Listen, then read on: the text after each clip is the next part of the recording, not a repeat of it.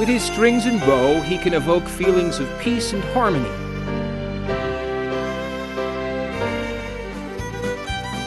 And just as easily convey a message of celebration. Arvel Bird's musical talents, on display here at a 2005 performance in Connecticut, are a rare gift and absolutely central to the person he's become. I'm Métis, or mixed blood of Paiute and Scottish ancestry.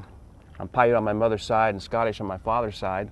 But raised off-reservation in predominantly white Mormon Utah, Bird's Paiute heritage was very much suppressed. I always knew I was Paiute, but because my mother grew up in a time of prejudice and inequality, she didn't acknowledge her ancestry. In turn, her son grew up not understanding his ancestry, not understanding who he was, a boy with very low self-esteem. Fortunately, young Arvel discovered music, and specifically the violin.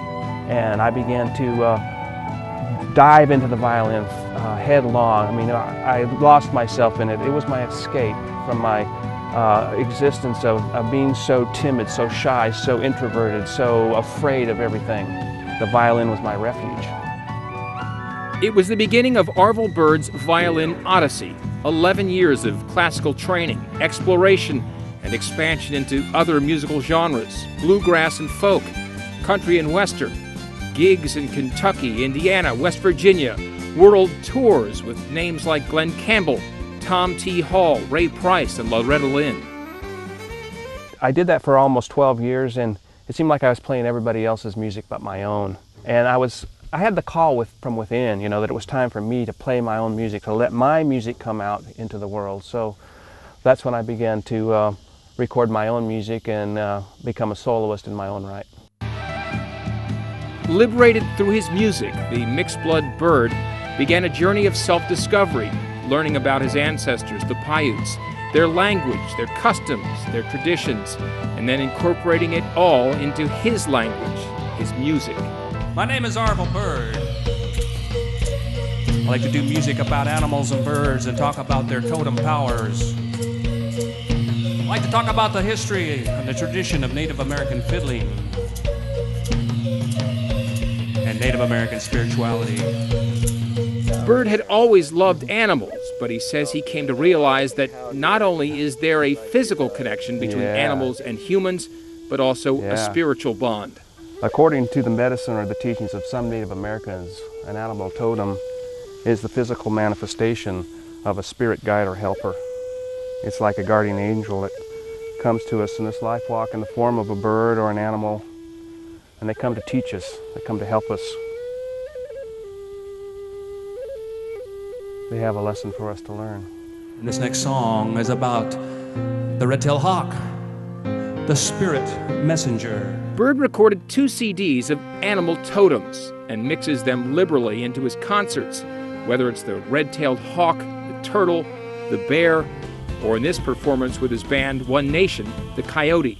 The medicine of the coyote is about the power of discernment, which is one of the most important lessons you'll learn in life.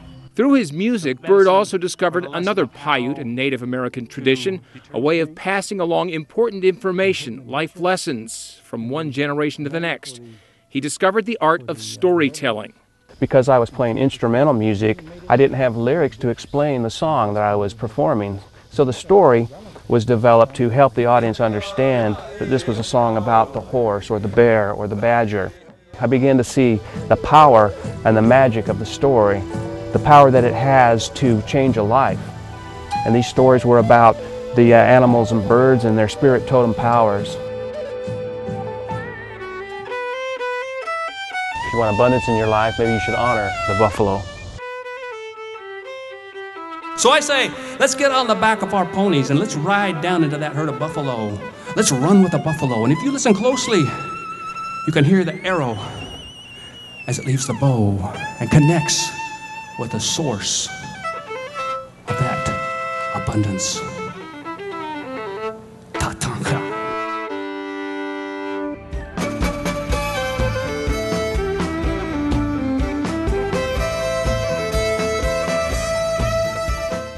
Like the arrow he talks about launching into the buffalo herd, Arvel used his fiddle and bow to launch himself, to free himself from the things that had been holding him back in life, connecting him with his own source of abundance, his heritage and his music. All downbeats. These days, when he's not touring, Bird might be found jamming, as he was with some local musicians in Guthrie a few months ago. Or he might be supporting efforts to protect wildlife, as he was when he visited the Iowa tribe's eagle aviary in Perkins recently.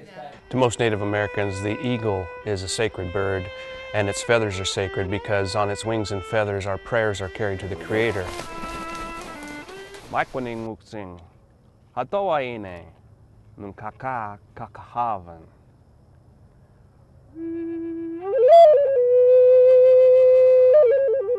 Through his music, Bird says, he now honors both his Paiute and Scottish heritage.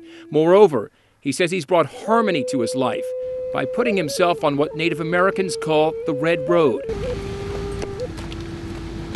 Now, when a person begins to walk the Red Road teaches us that we are all related. But not are we only related to each other, we are related to every living thing. And we are so interconnected to every living thing on this planet that what we do over here affects what happens over here. It's a matter of following one's heart and being true to oneself, trusting in the fact that we have all the knowledge and wisdom inside of us to have everything that we want to have in our lives, that we want to do or want to be. It's all right here inside. Alex Cameron, News 9.